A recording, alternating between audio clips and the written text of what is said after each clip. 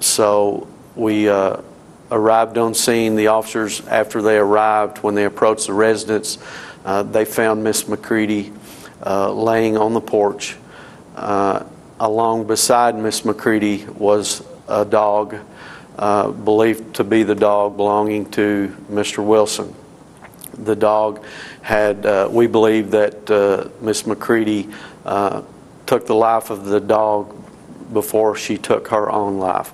The neighbors did hear the shots. There was someone that heard the shots, and that's where the first call originated from. It's someone that believed they heard gunshots, 2 gunshots. We do. Based on what we have found at the scene at this time, we do believe that she took the life of the dog that we are being told by family members belonged to Mr. Wilson before she took her own life.